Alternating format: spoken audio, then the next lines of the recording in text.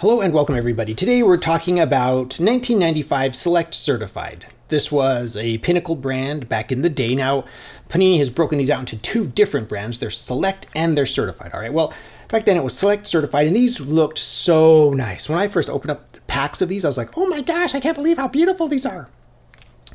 Now, first thing that's important is it's in a bag that fits really tight. Can you see this is a good fitting bag? It fits nicely.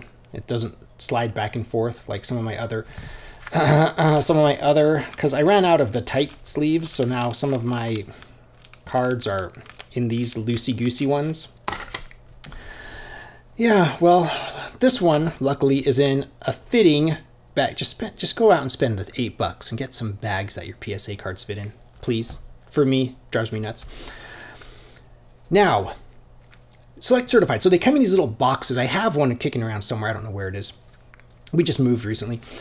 And so they came in these little boxes, and each box was like the pack. So you'd open up the little box and you'd pull these out. I remember one of the first cards I pulled was a Steve Air McNair gold team. And I was like, oh my gosh, these cards, not only are the base cards beautiful and shiny, but the inserts are amazing as well.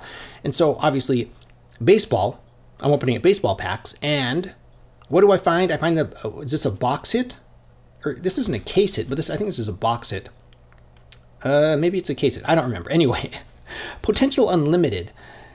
These are just younger players with unlimited potential. That's hence the name, Potential Unlimited. And they had this nice foiling and the characters like popping out. It's like they're popping out of the... You remember back in the day what cards looked like? So these were just phenomenal looking. I couldn't believe it. And these are some of the first cards that came back with, a serial number. Not like they actually didn't number them 1, 2, 3, all the way up to 1975, but they told you how many were printed. So there's only 2,000 of these, basically 2,000 of these in the world. And it cracks me up. I still laugh every time this happens, but when my son, who's 7, okay, give him a break, he's 7 years old. I have to explain to him. He's like, look, this one, there's only 20 of these in the world. I'm like, no, that's not the serial number this is. He's like, oh, there's 1,975. He's very specific. I can't just round up. It's very, very pedantic for a 7-year-old. Maybe 7-year-olds are normally pedantic. Maybe he's average. I don't know. I only have one 7-year-old.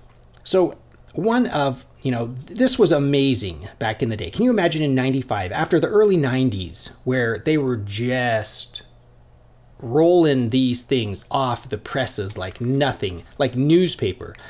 There were so many, maybe there could be millions, tens of millions of versions of one card. We just had no idea. It felt like that sometimes in the early 90s, like 91, 92. Looking at you, Topps and Upper Deck. Oh my gosh, there were so many.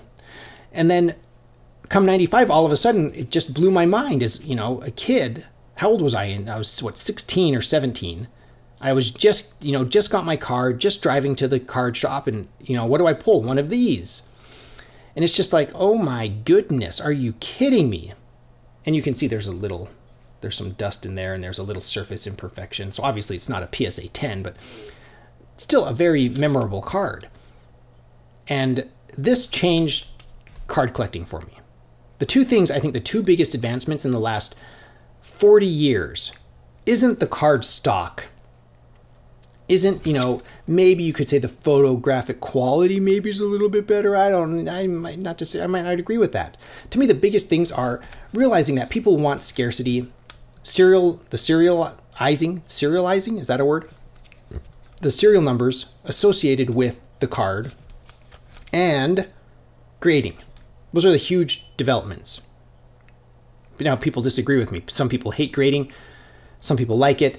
It is what it is, okay? I like getting cards that are not 10 because I feel like it's an honest evaluation. I don't mind buying a 6, a 7, an 8. I don't mind selling a 6, 7, or 8 because it's an honest, hey, you know what? I'm selling a card and I want to accurately represent what it is.